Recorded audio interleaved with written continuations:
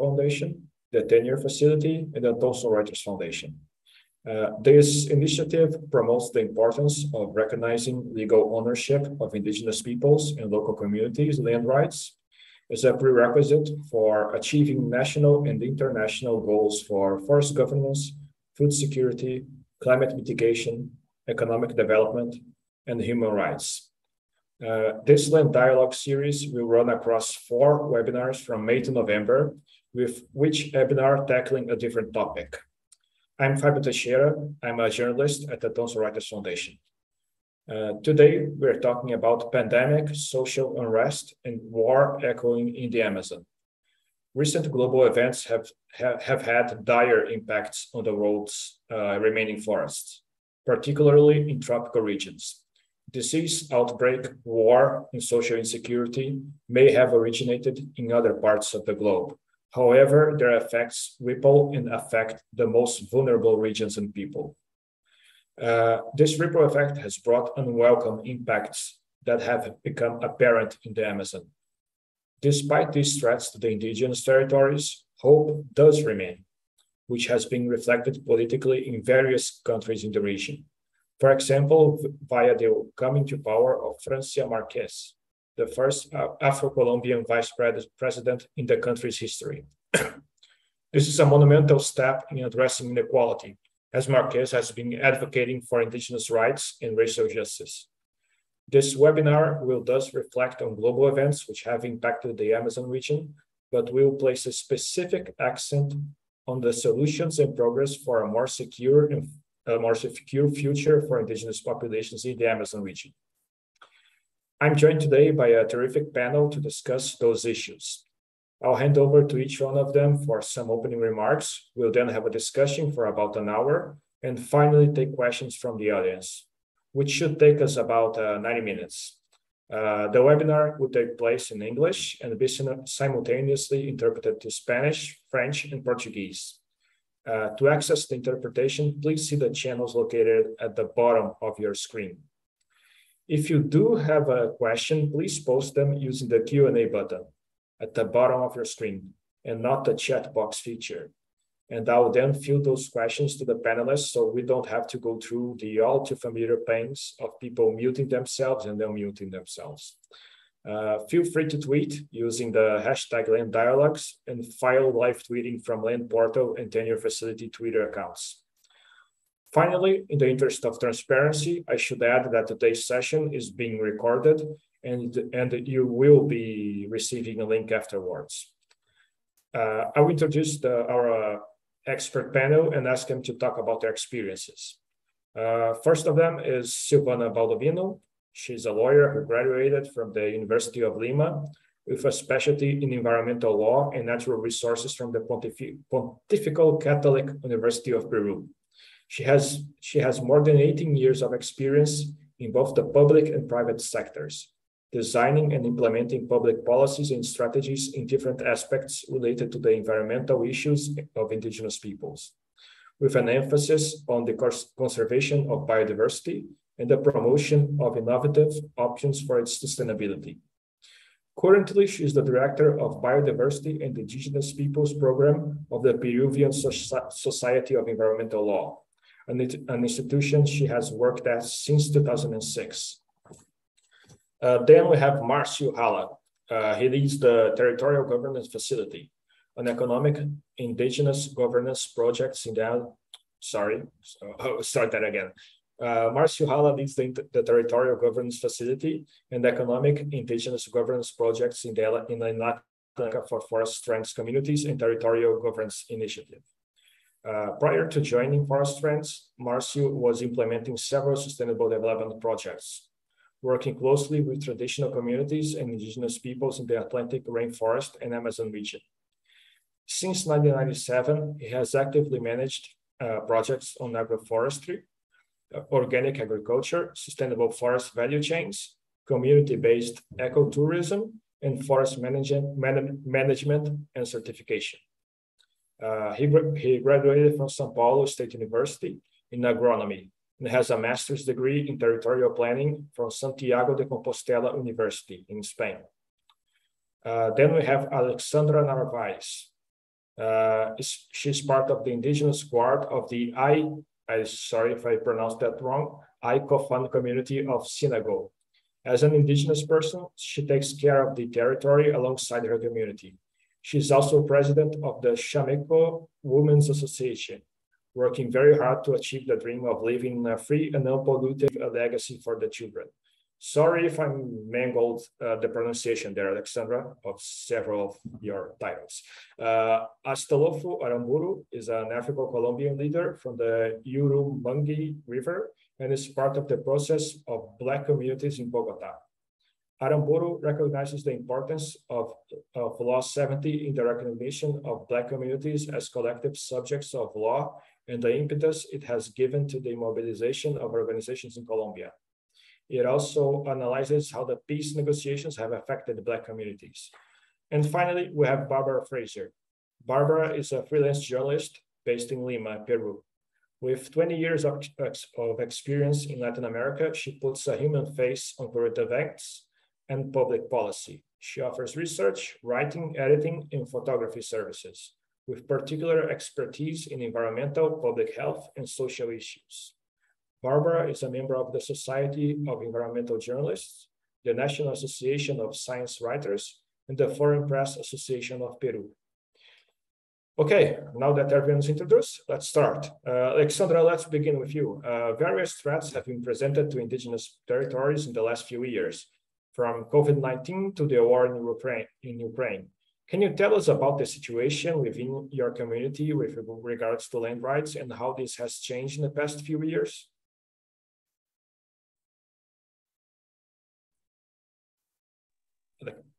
Buenos días, buenos acá es mañana todavía. Good morning.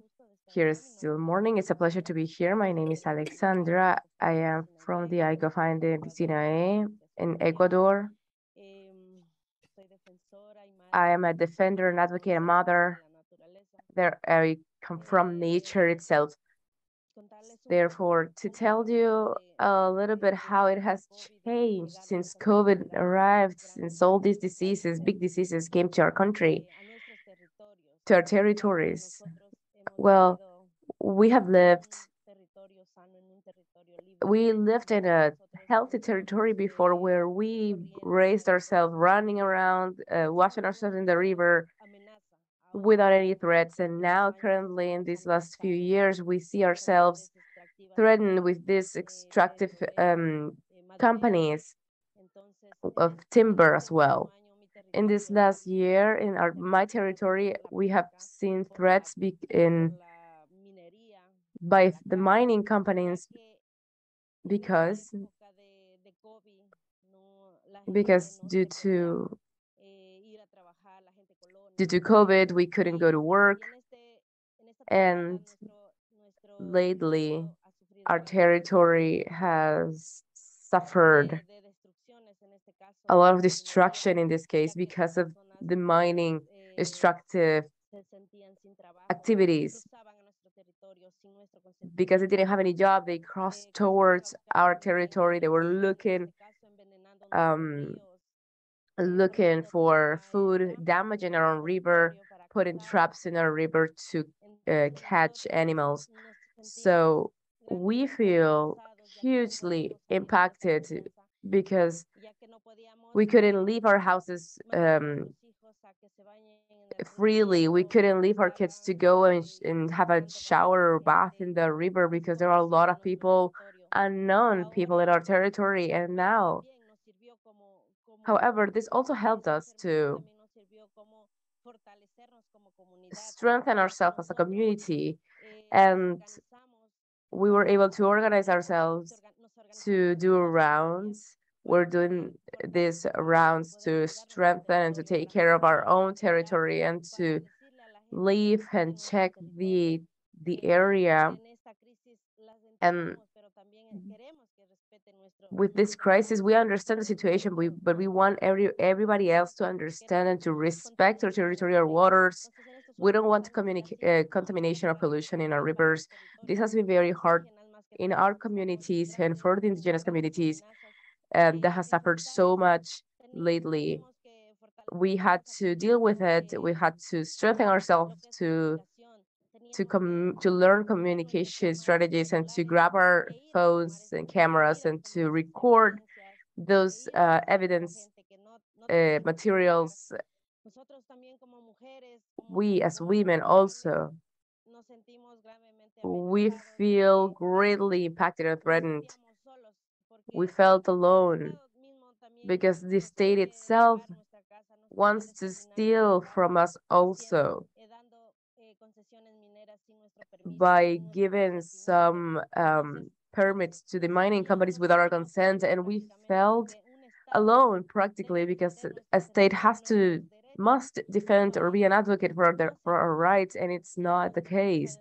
They haven't uttered any word about it, about our territories, about our rights, and we as a community had to stand up with a lot of strength and power. And we as women, besides of all the fear and nervousness, we had to learn how to say that our territory is our life and has to be respected. Our territory is our Mother Earth, has to be respected, and that is why we as indigenous communities, we are raising our voices and standing up, and we say to all the world, because this problem is not just for the indigenous communities, this is a problem for because without territories we won't be able to live. This applies to the entire world. Everybody's endangered, and the future is endangered. Without territories, the whole world will be destroyed. There will not be a future for our kids, and we very strongly go and become an advocate for our territory and for our earth and for our rights to be respected in our modes of living, so we can be as we did before. We can leave our homes without feeling fear. We can drink the water without feeling fear. But here we are, and we continue with this script that it's our territory, it's our decision, and the community is here to continue with the fight for our lives, for our territory, and for the Mother Earth, because this depends on us. The respect towards Mother Earth depends on us, and also the respect towards our indigenous communities. And also, we're being threatened by the same government itself. Here, the Kofan people is a natural reserve, but the government doesn't even take care of it. That is also why people are coming into the territory without even consent, without our permission. And we are asking the government to have the land rights. We are requesting that to have to provide entitlement for lands as well, because we need to demonstrate with paperwork that this is our own territory, and we are having that fight. We are demanding our rights and the entitlement of our land. So we strongly can say this is our territory. You must respect it. This is the earth of everybody. That's what we are saying as leaders, as community, as Kofan peoples, for our rights to be respected and the life to be respected as well. Because without the earth, where are we gonna live? And that is my feeling, my thoughts. This is what I wanted to share. Thank you so much. Thank you so much, Alexandra. Marcio, now we move to you. The war in Ukraine has caused serious disruptions to the global timber trade, and these impacts are echoing the Amazon rainforest. The Brazilian government has claimed that allowing mining in the Amazon and subsequently in indigenous territories could end Brazil's dependence on imported fertilizers from countries such as Russia and Belarus. Can you tell us more about this? Sim, com certeza, Fábio. Agradeço. Yes, of course. Thank you, Fabio. Good morning. Good afternoon, everyone. So we have many languages here. I can add a bit of German and also, so forgive me, Dutch, because there are 300 languages in the Amazon, indigenous languages, and 5 European languages. Dutch is one of them, of course, from Suriname. And this is part of this incredible socio and biological biodiversity of the Amazon, which for 500 years has been threatened. These threats have been faced by local communities and indigenous peoples historically, and we are witnessing in recent years these tensions, these conflicts becoming more intense because of the context of the pandemic, the Ukraine war, and so the forest borders are extremely conflictive and tense at the moment, the forest frontiers, I should say. And this setting of tension has been worsened due to the context we're experiencing here in Brazil of the sort of the disassembly of institutions, the gutting of institutions, and the guarantees of rights. So unfortunately, lamentably, we had to go through this dramatic situation in recent years with a government such as the one we have right now, which works precisely to do away with the guarantees of rights, to weaken institutions, to destroy the systems of management and environmental control. And so government that was elected stating we will not demarcate another centimeter of indigenous land. They said so openly and said they were going to do what they ended up doing, which is to degrade, to destroy the systems of environmental enforcement and public participation, consultation, and consent of indigenous peoples and traditional communities. And this is something that was already fragile before and became even more difficult. And this is expressed very clearly by the Minister of the Environment of the current government, who said in a ministerial meeting, in a cabinet meeting, that the pandemic was an opportunity to really, while everyone's attention was focused on the pandemic, to really gut the environmental legislation. And he phrased it as the herd of cows, of cattle, can go through the farm gate. So even before the current government took over, there was a decade of reduction of deforestation in the Amazon. Between 2003 and 2012, the rate of deforestation was reduced by 6 times. And from 2016-17 to the present, this situation was reversed, with an exponential growth and constant growth in the rates of deforestation, which made it much more complicated for communities and indigenous peoples to be able to tackle the pandemic, and with a worsening of the food security situation.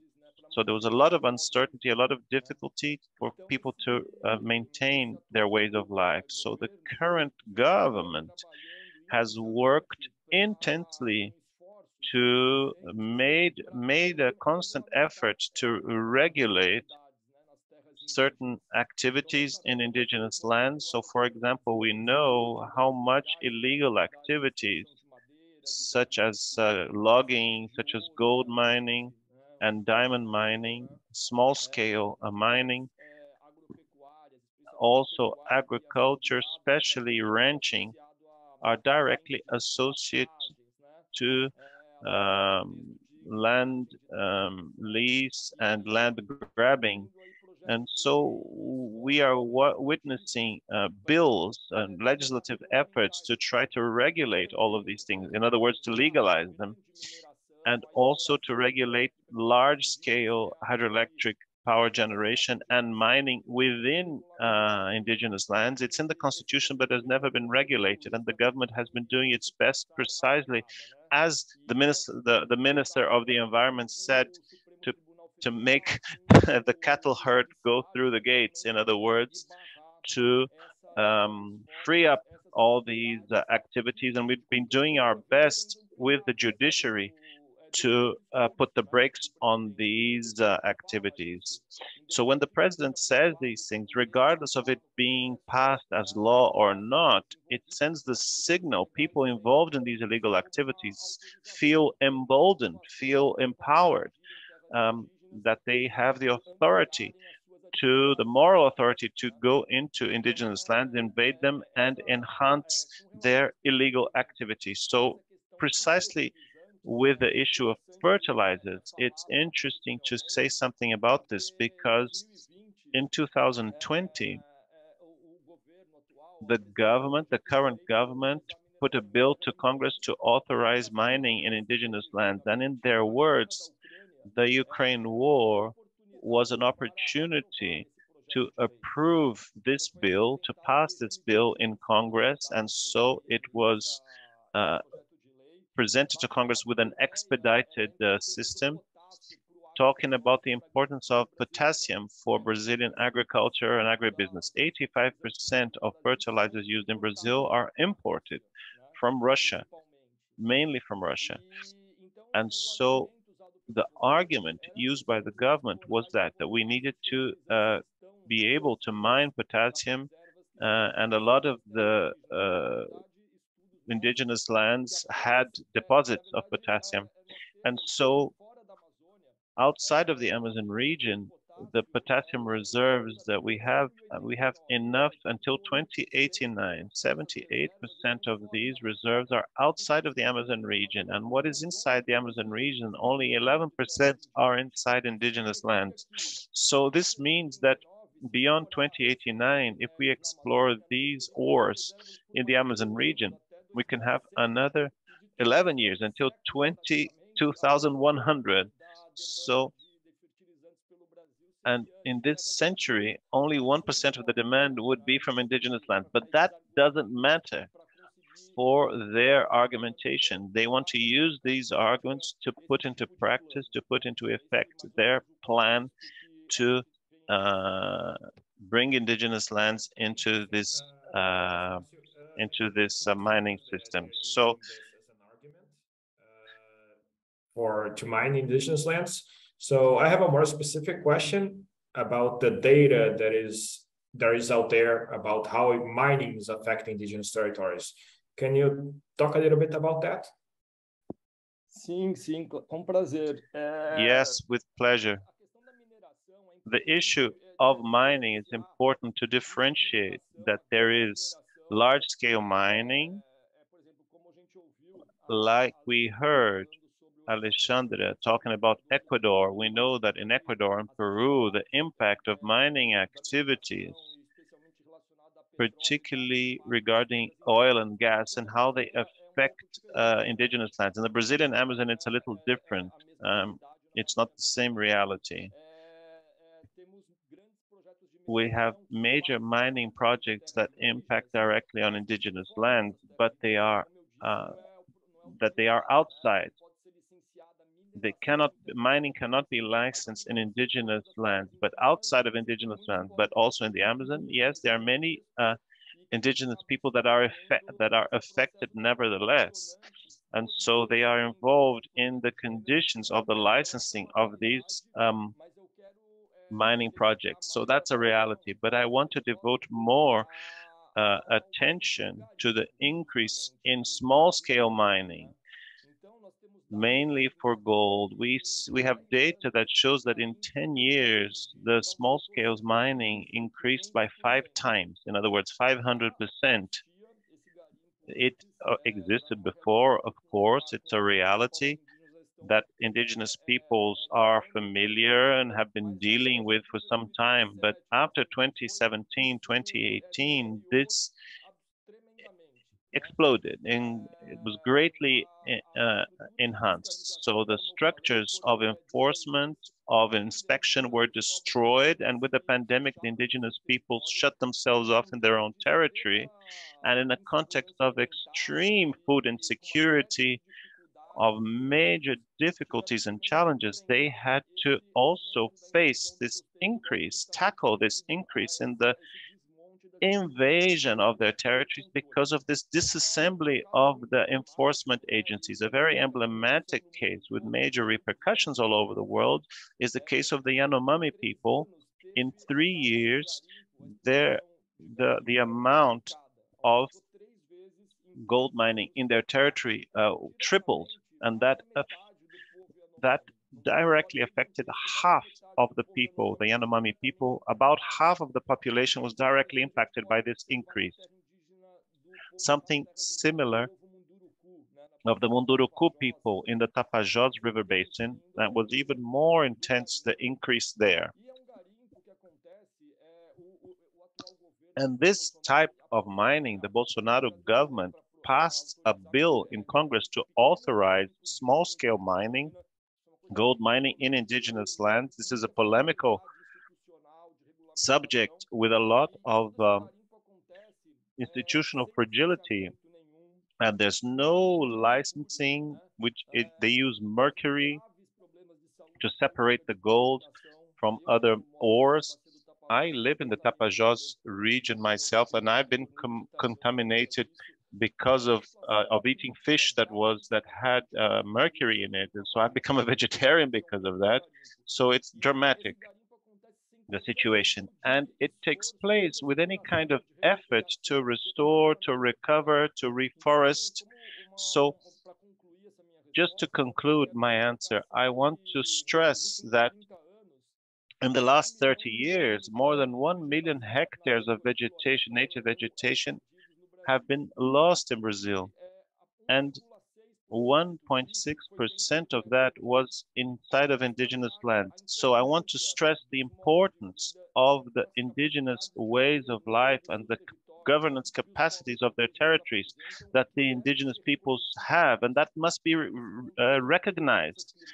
And so in this context of climate change, a major climate change happening globally, it's very important that this should be seen as an opportunity to recognize the role of indigenous peoples and ensure that their governance, their territorial governance can be strengthened. Thank you very much, Fabio. Thanks, Marcio. So just asking all panelists and myself, if we can like slow down a little bit, just so the interpreters can catch up. Thank you, Marcio. Astolfo, let's go to you. Can you tell us how the territorial rights of Afro-Colombian communities have been affected by the major geopolitical shifts in the last few years? Feel free to add on to what your colleagues have already shared.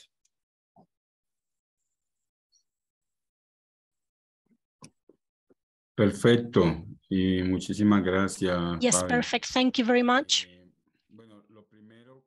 First of all, I think it's important to say, for the context, is that for the Black community in Colombia, from 1852,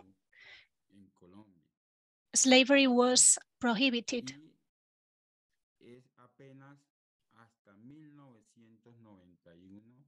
And until 1991, the Black community, it's the time when it was recognized and their rights, their constitutional rights. So 170 years passed after the end of the slavery without the Black people having their constitutional rights, their collective rights.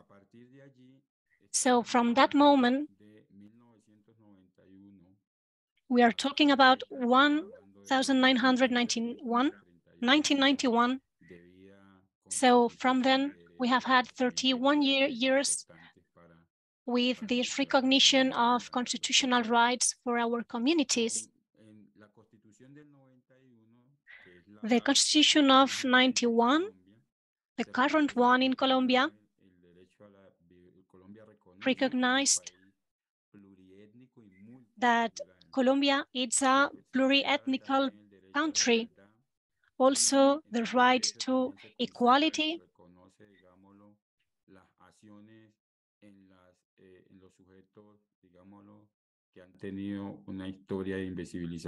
and also recognizes the people who have been invisible, the vulnerable groups. So all this appears in the Constitution of 1991. And in that Constitution, there was just one article for Black people, number 55. And what we see in that article is that the government had 2 years to make a law recognizing the rights of the Black communities. So the Constitution is the beginning for that. So in 1993, 2 years after that, it's the moment where we have the law of Black communities, the law number 70. So we haven't been talking of 30 years, but it was after 1993 when we have a right that recognizes our rights. And the law 70 that I mentioned before recognizes the land that in an ancestral way we have occupied the Black communities. And it says that those lands should be of their owners, of the people who live there. So in 1995,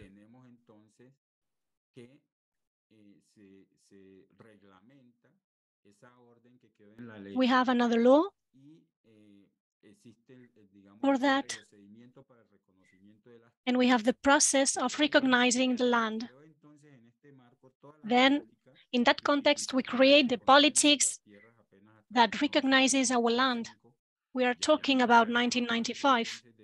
So we are not talking of 29 years, but 26, 27 of territorial rights.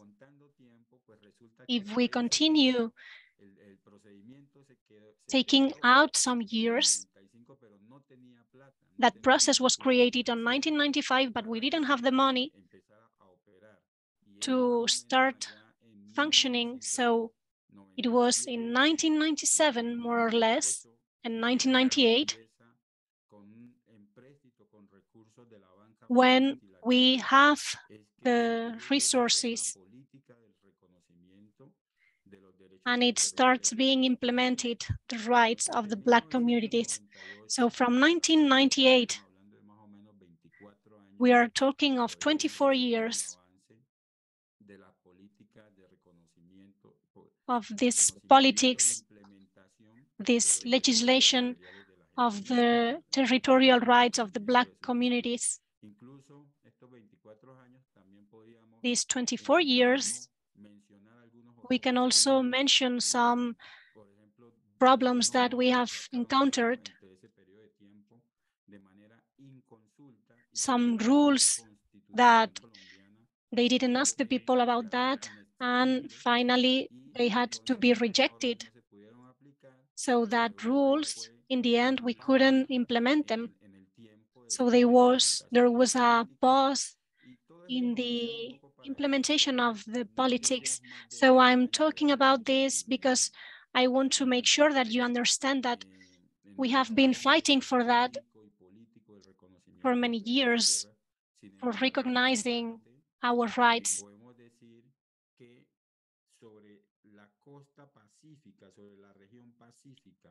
In the Pacific region of our country, Colombia, is where major steps have been taken. And there we have 5.7 million of hectares recognized for the Black communities. So we have moved forward. However, we have to remember that Black people arrived in a slavery situation, and in the beginning, they occupied all the country in the Pacific region that I have just mentioned, but also in the Andean region, in the Caribbean region, and also in the Amazon region. But it's especially in the Pacific region where we have reached something. We still have to work in the other regions of the country where there are also many Black communities. So in that sense, this is the first and most important challenge. But I also want to mention that the law number 70 doesn't just refer to the rights, the territorial rights, but also it's a main law regarding the environment, the mining resources, the cultural identity, and personal development. So these are the elements that I have just mentioned. They haven't moved forward in these 20, 30 years in our political life as Black communities in Colombia. Thanks, Astolfo. As a follow-up to this, I would like to know what has been the impact of Francia Marquez being made recently the first Afro-Colombian vice president.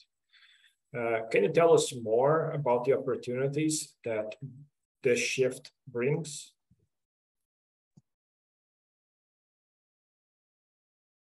Perfecto. Bueno, Francia Márquez is for us is the mirror of a very important part of the Colombian society. Francia Márquez is a woman. She's poor. She's mother. She got pregnant very young and she had to work in the domestic service to get some money, and it's very difficult, her path. She could finish her studies. She's discriminated and she grew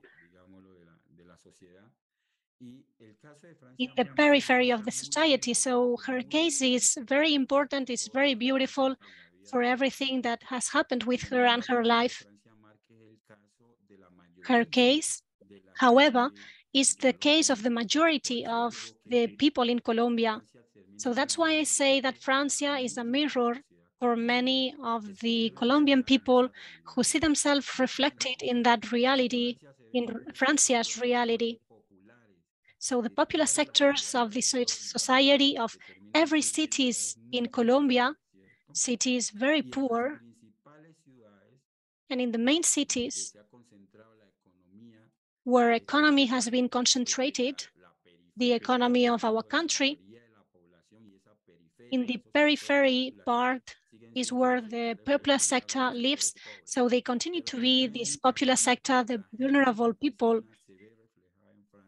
And also the people in the countryside see themselves reflected in Francia, the indigenous people, the Black people. We all see ourselves identified in Francia's life. The young people, even the LGBT community see themselves reflected in Francia. So there, it's a very beautiful case of how things are changing, our reality is changing, and for the first time, people can see themselves reflected in the government, the people, the base of the society. In Colombia, yesterday I was hearing the news, and Colombia has the third place of the more corrupt countries of the world. And this corruption is an historical thing. and it's the one that has stolen the dreams of our people. Corruption is what hasn't allowed the progress.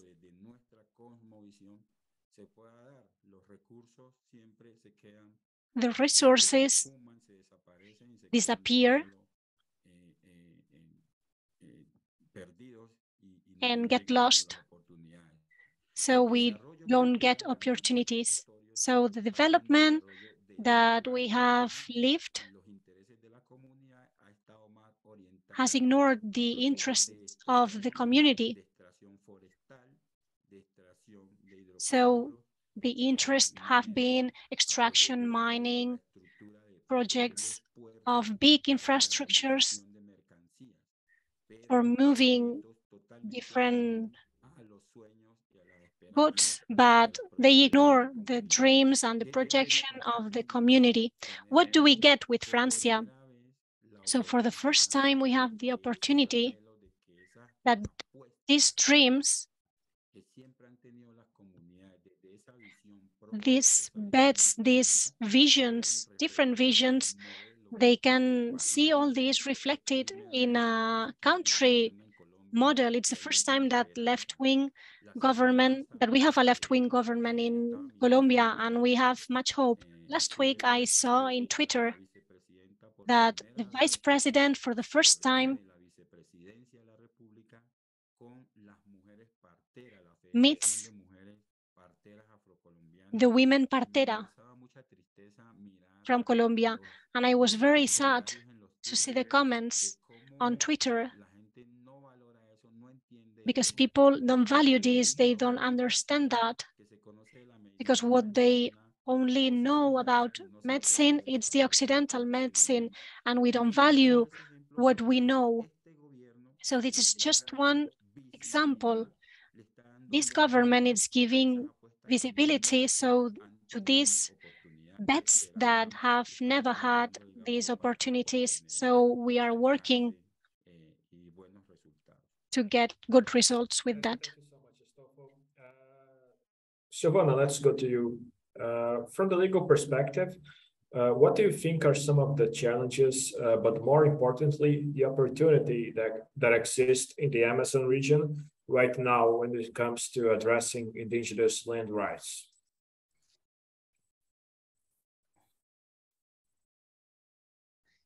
Hola, muchas gracias. Soy Silvana Baldonvino de Perú. En el contexto Hola, mundial, muchas gracias. So there are many subjects that are challenges for us.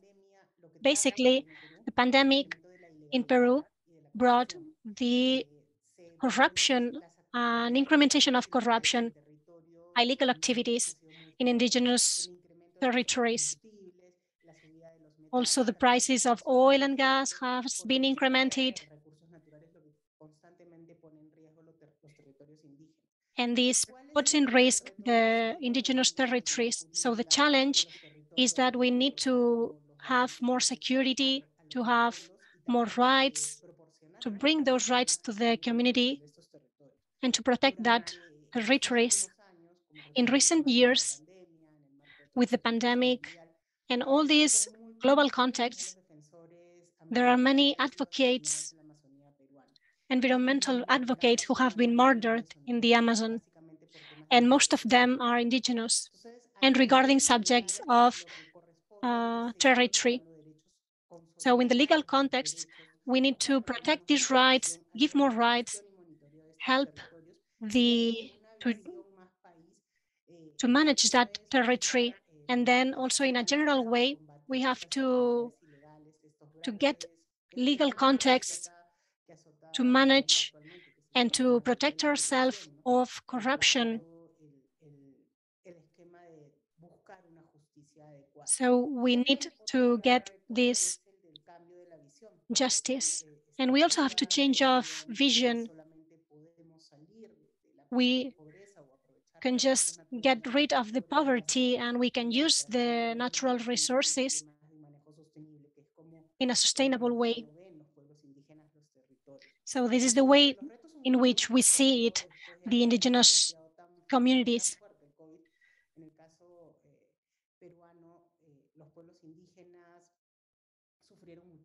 The indigenous community suffered a lot with the extraction, and Astolfo was mentioning it because of not knowing mechanism of health. We didn't know how to protect ourselves.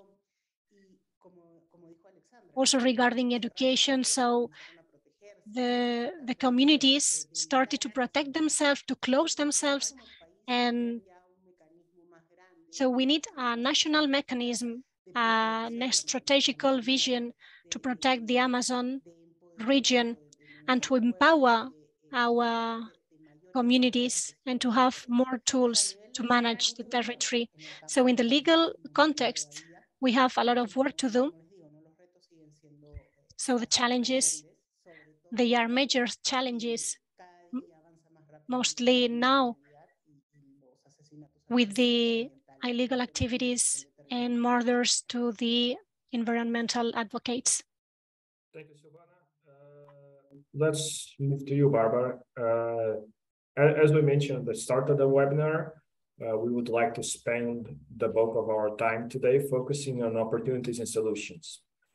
Barbara, we know that you have an immense amount of solutions reporting expertise in the Amazon. Can you tell us a little bit about how land rights and of indigenous people in the Amazon has evolved in the past few years using this solutions journalism lens? Sure. Thank you very much first for the invitation, and warm greetings. Good morning, good afternoon, good evening to all from Lima, Peru, where I am based. First, just to clarify what the term solutions journalism means, it basically means examining when writing stories that raise issues, that raise problems, examining also the solutions that have been implemented in efforts to address those problems. So it's not just talking about proposed solutions or possible solutions. It looks at actual things that people are doing on the ground and examines what works and why it works, but also what the limitations are and what the problems have been. And it looks for insights into how others might be able to learn from those experiences or implement them. The idea is to spread around, spread the word about, help spread the word about some of these solutions. But I'd like to take a step back and look at the roots of some of the issues that I think need to be examined more closely through this kind of lens.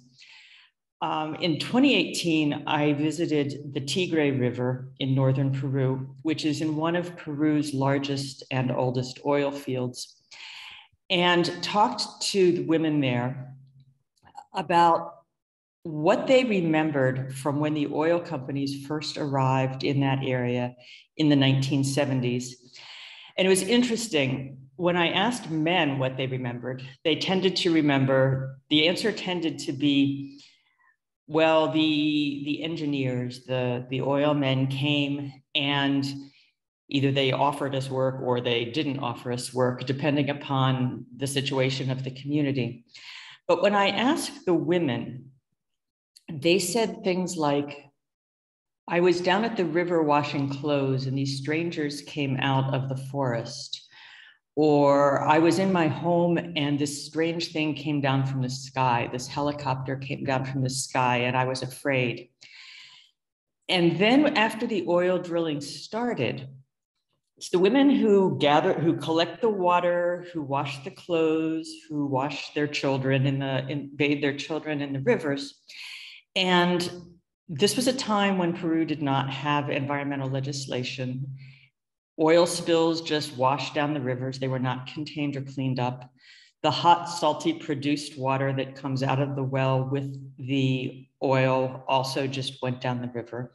And in a little community called Vista Alegre, sometime in the 1980s, something happened. I had heard that there was some sort of epidemic that happened. And I wanted to hear the story from one of the women. So I asked about that.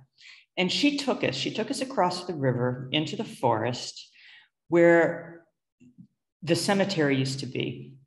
The person who had first told me about this told me that he had gone in the 1990s and had seen many small graves in the cemetery.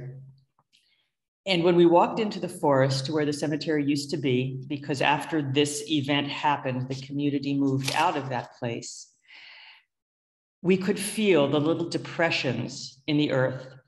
And Lindaura Chuje, the woman who led us, stopped. She followed a path that we couldn't see into the forest, and she stopped beside a very simple grave marker, just a stake, a carved stake in the ground. She put her hand on it and she said, "This is my first daughter." And there she told us that there had been a day when the lake where they fished and where they fished mostly turned black with oil, and oil came down the stream that led from the lake to the river.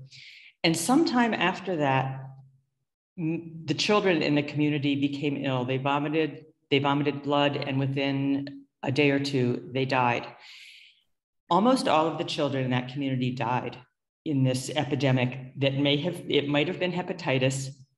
It's hard to say. It's hard to say what this many years afterwards, it's hard to say what the effect of the exposure to that pollution would have been. But she told us this story, and she put her hand on the marker and she said, "This is my first daughter. She would be 35 now." And it still breaks my heart when I think of that, because there is this historical trauma in the Amazon region that probably dates back to the arrival of European settlers. But there have been very, very brutal incidents. The slave trade that Astolfo mentioned, he mentioned the rights of the struggle of Afro-Colombians to gain their rights. And the intergenerational trauma of the slave trade is something that really hasn't been examined in Latin America, I don't think. In the Amazon, there's the intergenerational trauma of the genocide and the uprooting of communities during the rubber boom era. And more recently, the oil industry, the extractive industries, oil, mining, logging, all of these things have multi-generational impacts that really haven't been explored.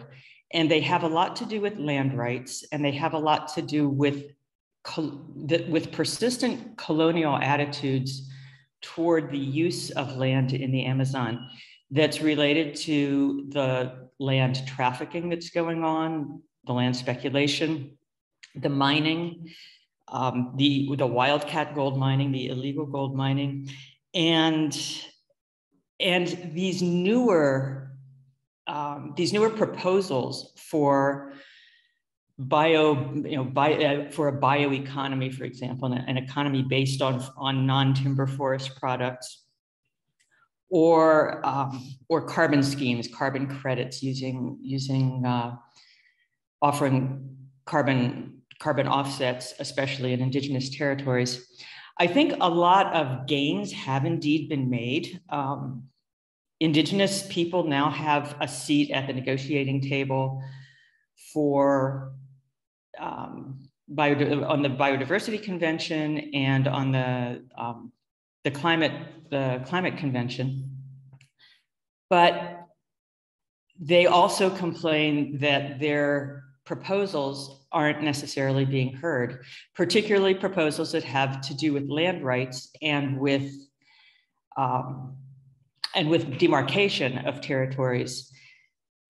There's a recent study that shows that indigenous lands there are a lot of studies that show that indigenous territories and protected areas, officially national protected areas or regional parks or whatever, in the Amazon tend to be better protected than areas outside of them. And so that's definitely a gain. Indigenous people are protecting their territories, continue to protect their territories against encroachment. but the encroachment is constant. And as Silvana mentioned, resisting it can be deadly for the people whose territory, who are trying to protect their territories. And often this encroachment of agriculture or of mining or of logging leads to conflicts within the communities, because some people in the community might be in favor or might be related to the people who are trying to encroach, and others are resisting. So there are a series of gains and losses. There are places where I think there has been progress. There's been progress in free, prior, and informed consent, for example.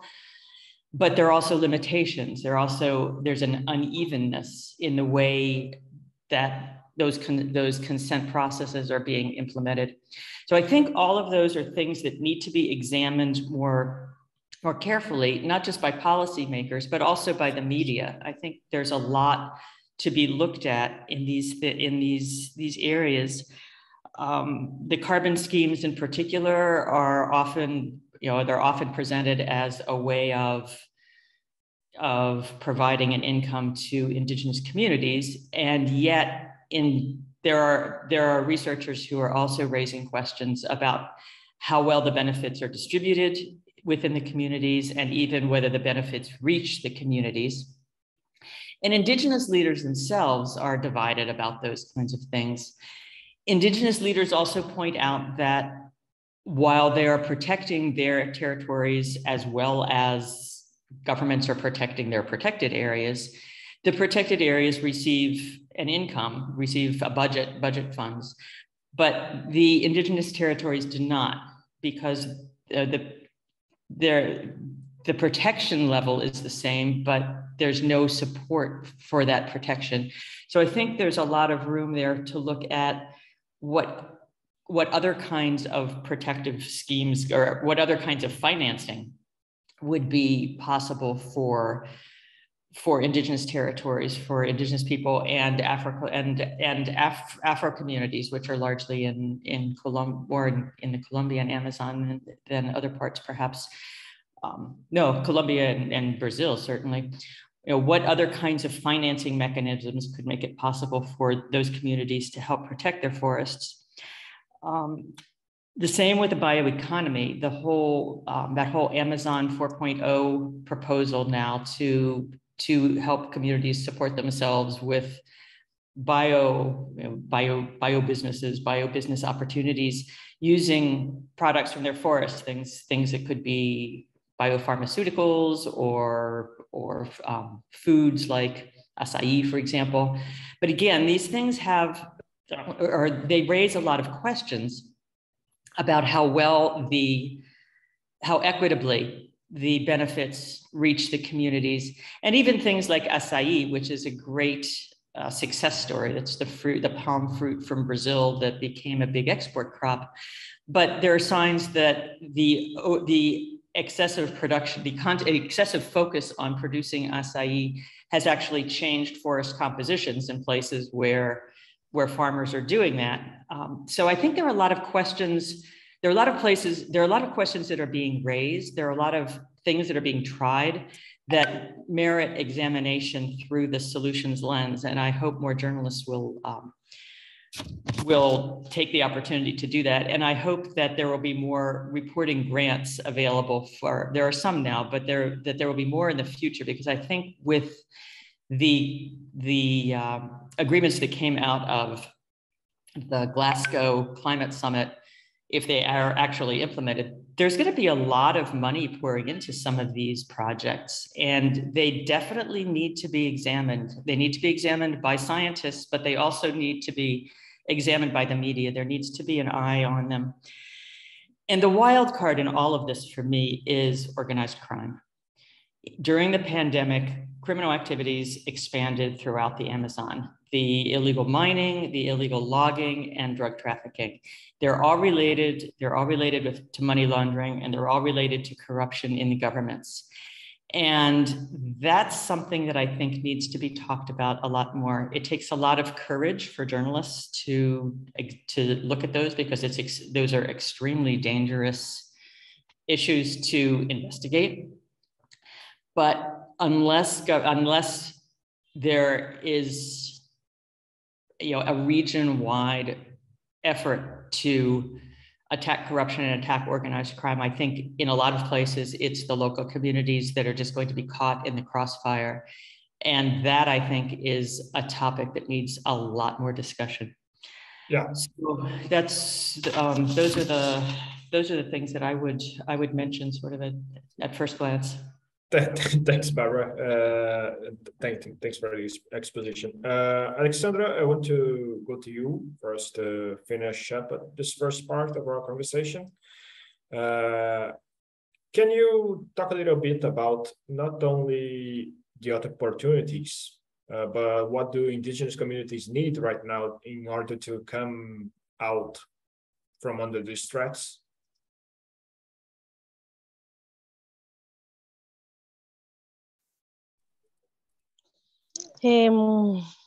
Escuchando a todas las compañeras. Well, after hearing all of what has been said, we are on the front line, as I mentioned.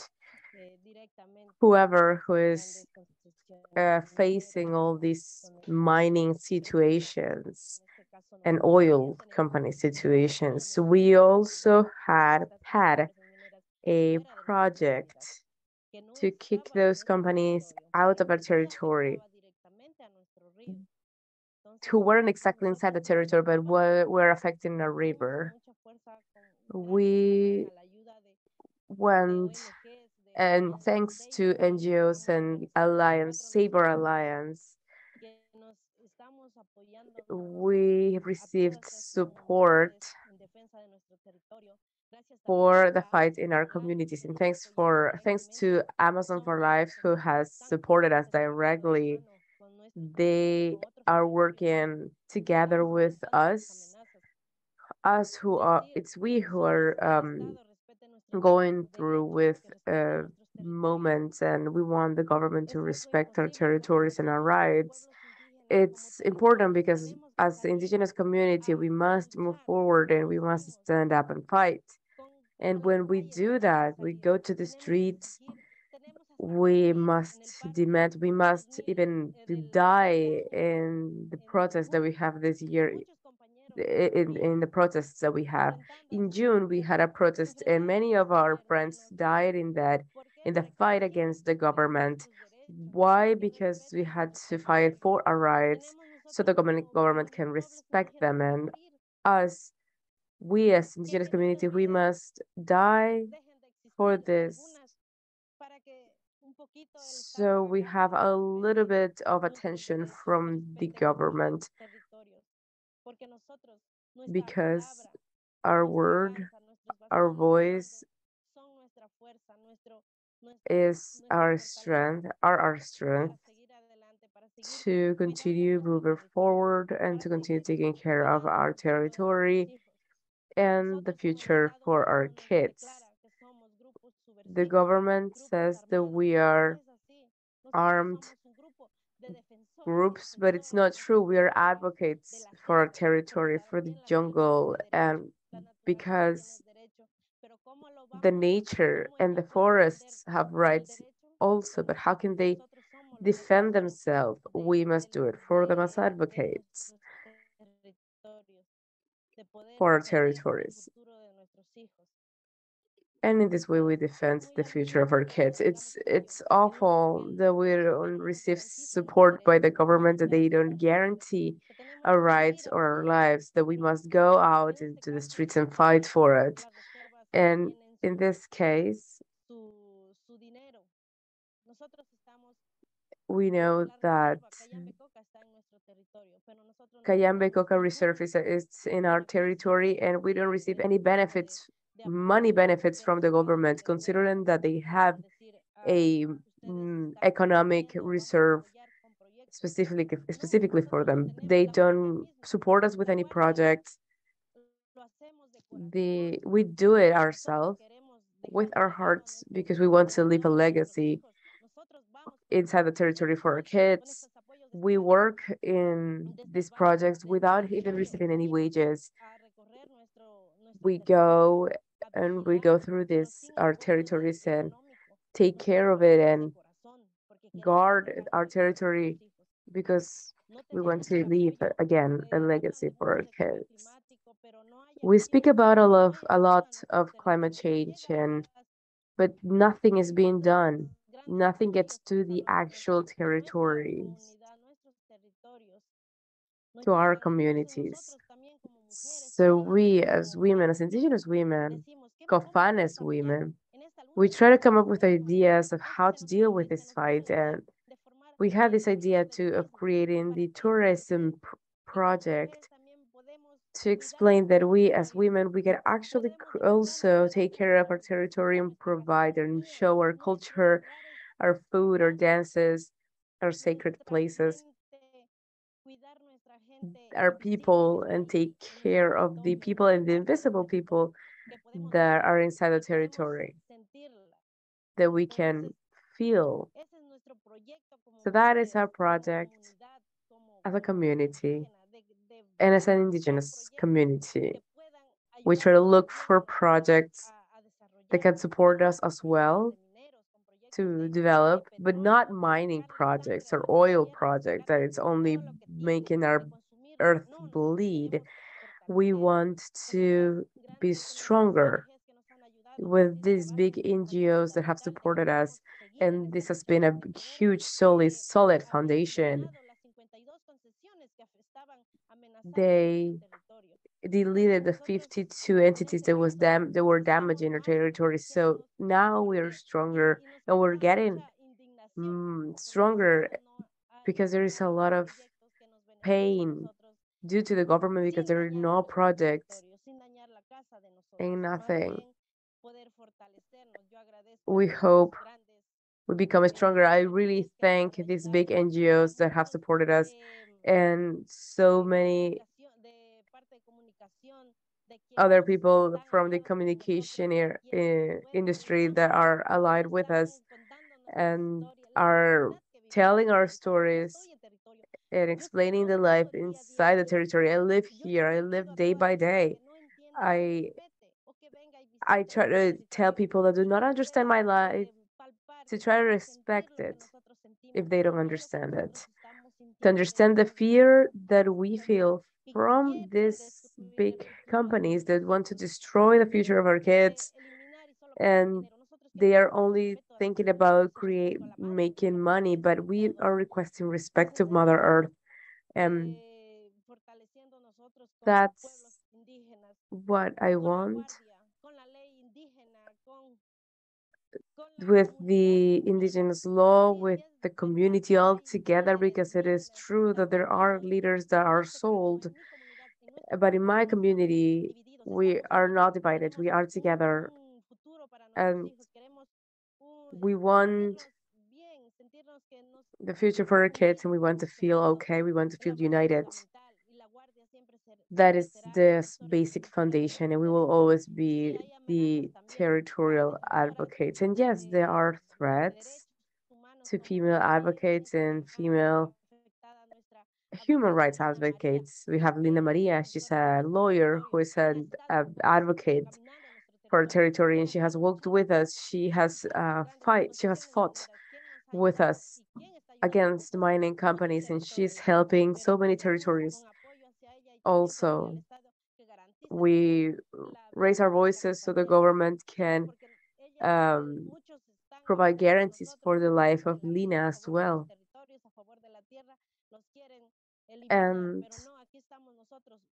we are here. Many indigenous peoples will fight for our earth and for the territories who are still the lungs of the earth. Thank you so much.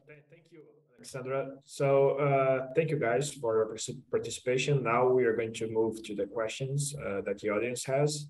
I'll start with one that is directed specifically at Astolfo.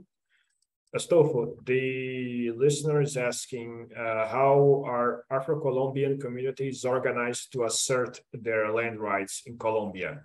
Can you talk a little bit about that? Sí, por supuesto. Of course.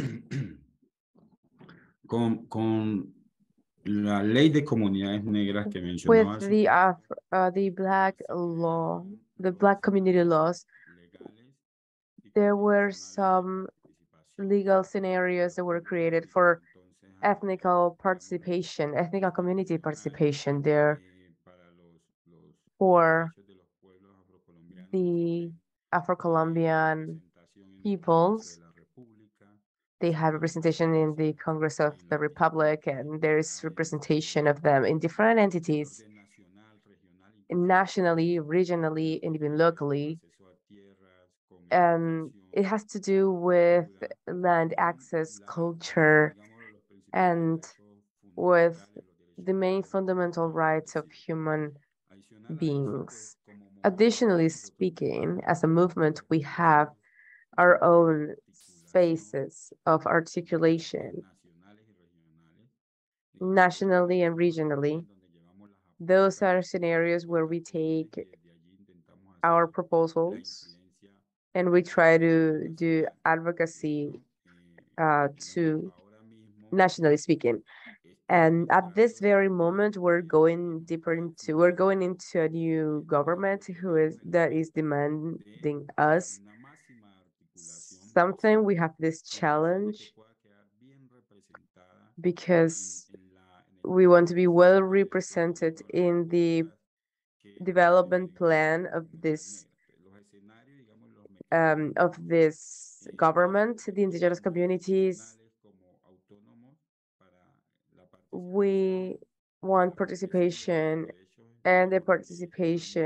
we want participation in different entities. And what we have thought and what we have seen for so long is the obstacles by the government in the recognition and the dialogue in those agendas. Lately, we haven't actually proposed any new agendas because what we are demanding is to abide by the agendas that were previously established in the past. We go back to the tables, and due to a protest or a manifestation or a march, and we go back to the tables and we request the same demands that we have always requested from the indigenous communities. And however, they are overlooked by the regional government. To sum up, at this very moment, we are articulated and we want the proposals that historically were made in the past to be respected. The agendas depend on economic resources, and we are also working on that as well. Thank you, Astolfo. The next question is directed to all panelists, but specifically also to Márcio. So if Márcio could start by answering, then we can hear comments from whatever panelists want to talk or to comment. So everyone, do you believe that the growth of market approaches like community business, impact investing, carbon market, etc., can contribute to strengthening indigenous communities, Black communities in other groups in the Amazon? Márcio, if we can start with you. Sim, Fabio, agradeço. Thank you. Of course,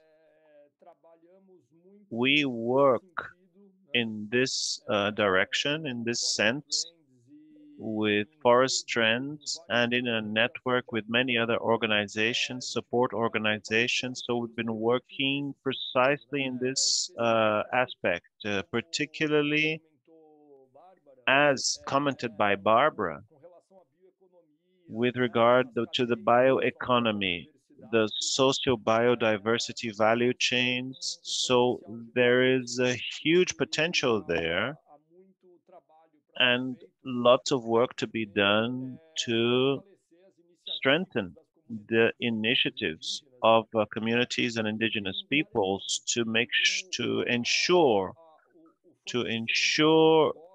that this social business, community business approach is strengthened, and the alliances with partners, with market players for these products to reach the market. In other words, to ensure good negotiating conditions, long-term contracts according to the values and principles of the communities involved.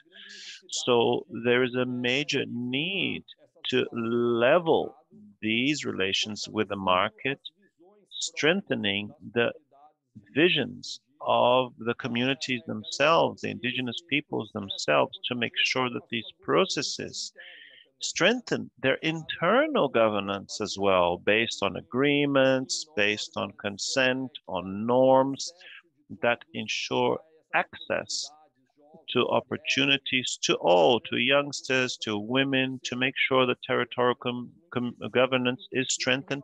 This is the direction we work towards. And regarding carbon, we think it's important. This market is not consolidated yet in terms of access and recognition of these communities and indigenous peoples that keep the forest standing. We also see that there's an importance in ensuring a flow of resources from public entities through agreements that ensure this recognition. In other words, not necessarily selling credits on the market. Yes, the carbon market is an opportunity in a way, but there are other paths which are jurisdictional paths, as was commented. So a lot of money has been committed since COP26 last year, and surely in Egypt, this will be the reason of major attention. So how to ensure that these flows of resources, these billions, can really land on the territories, arrive effectively at the government, at the base level, at the grassroots level. So for example, like Alexandra said, they need the resources on the ground to continue controlling and surveilling their territory. Thanks, Marcio. Does anyone want to add anything Obrigado, Márcio. Alguém? Barbara, maybe? I know you have some thoughts about this topic, I guess. No, I think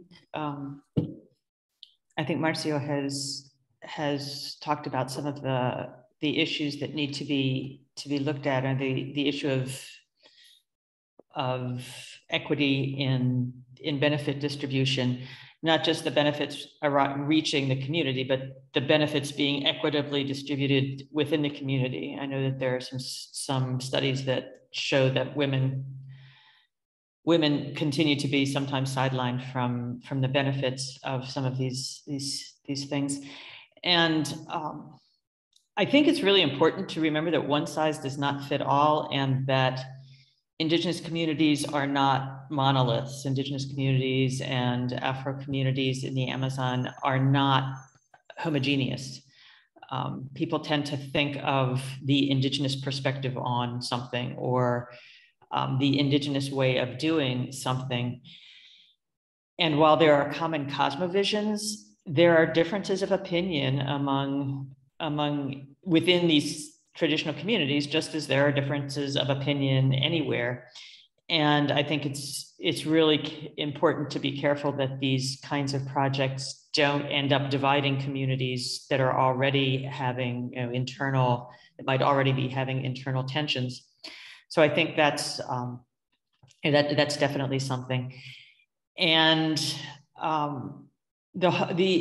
another thing that I didn't mention that would possibly fit into this is also, we haven't really talked about how actors from outside the region can influence what's going on in the region. And there's increasing attention to supply chains, for example, and how consumers in the US or in Europe can influence events on the ground in the Amazon by what they choose to purchase, or what they or how they insist to suppliers, that they make their supply chains transparent.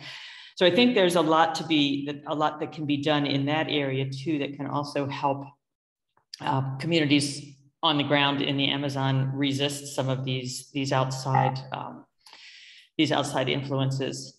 I think I think the whole issue of responsible consumption is something that requires further attention to, whether that's how well these carbon offsets are really working, or where your coffee comes from, or where your cocoa comes from, or whatever. I think there's a lot more that could be done in that area to raise consumer awareness and get consumers to put some pressure on companies that can then have a positive impact on local communities. Thanks, Barbara. Now we have a question for all panelists. It's something specifically that I feel like Alexandra can talk a little bit about. The question is, how many acts and rules have changed during the pandemic situation in the interest of mining companies? Does anyone want to pick that up? Alexandra, maybe? Oh, is she frozen? Sorry. Perdón, no escuché bien la pregunta. Sorry, I couldn't hear the question. Could you repeat that one more time? The question is, how many acts and rules have changed during the pandemic situation in the interest of mining companies?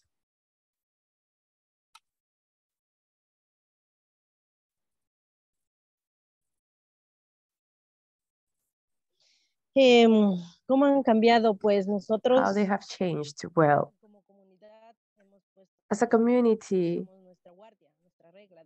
with our own guard, our guard is moving around trying to guard our territory with these mining companies. There is always the presence of our own guard. They have actually been able to minimize the access of these mining companies inside our territories, that they did it without our consent and without our permission. So our own self-determination have actually worked. It's not something that the government did. It was just a way that we did to defend ourselves. Our own community guard has been there, and we try to make our rules be respected and our rights as well. Yes, it is less now. There are so many projects that we were told that we are going to be passed, but we are watching over those bills, and we will always be watching over our territory. And again, requesting that our lives have to be respected. And we ask that the projects have to be reaching the communities. And as somebody said, in base organizations, because in this way we strengthen ourselves as women with our fights and guards.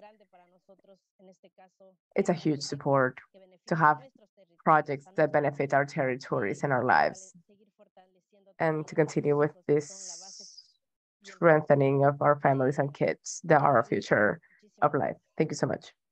Thank you. Let's go to Márcio and then to Astolfo. Sim, agradeço. Thank you.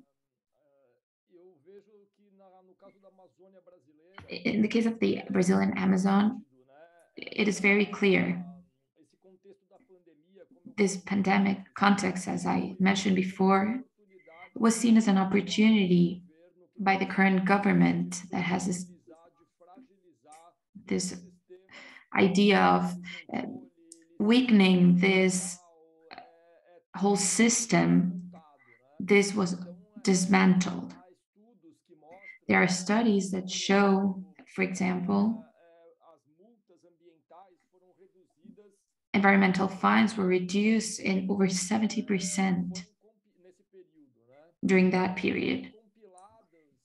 They were compiled over 50 laws that made licensing a lot more flexible. One of them, which was really serious, was the one I talked about before, relating to illegal mining of indigenous lands. But we can also talk about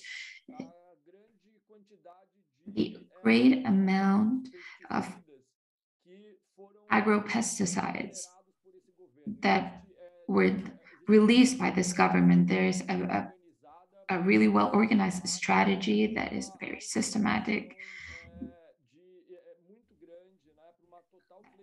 authorizes the flexibilization of rules regarding the authorization and use of pesticides in Brazil that were forbidden historically in many parts of the world. And now they're being liberated. And that's why the Brazilian people is being polluted in a systemic way. And this is very related to illegal mining. I'm really sorry because I was talking really fast again. Astolfo, let's hear what you have to say.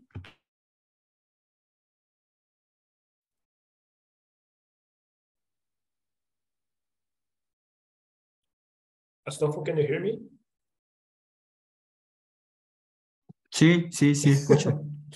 No, it's you raised your hand. Do you want to reply to the question? The question specifically was how many acts and rules have changed during the pandemic situation in the interest of mining companies?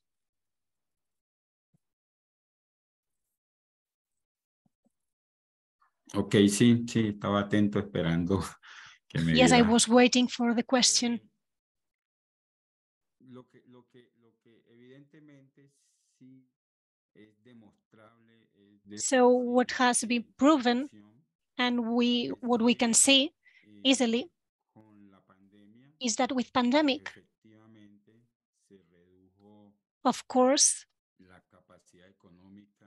the economic capacity, the revenues of all the world have been reduced. In a country as ours, Colombia, the main part of the resources come from mining.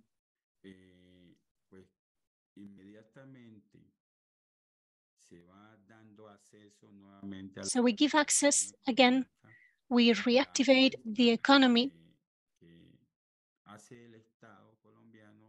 and the government, what decides to do is we're going to strengthen the mining industry. We're going to accelerate the production, the mining production, to reactivate the economy. And this, as a consequence, has some implications, some environmental implications and human, because it makes them more difficult. And it's due to this political economy. So in the contrary, what the government doesn't do is that the economy of many families, countryside families, depends on the mining, but the artisanal mining, who practice not just the Black people, but also other people. And that mining that was affected because of the pandemic. And the government didn't help this part of the society. So this generates a big gap of the economic possibilities of one part of the society and the other.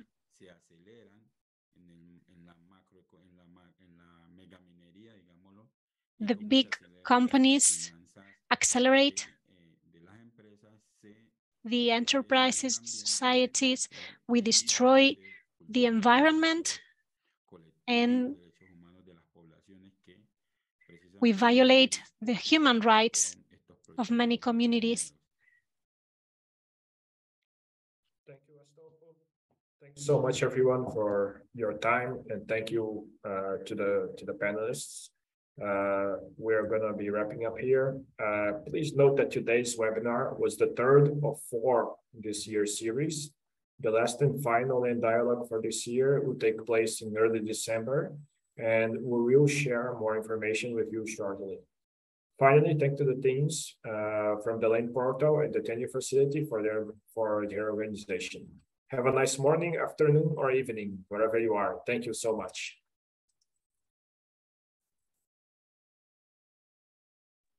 Gracias.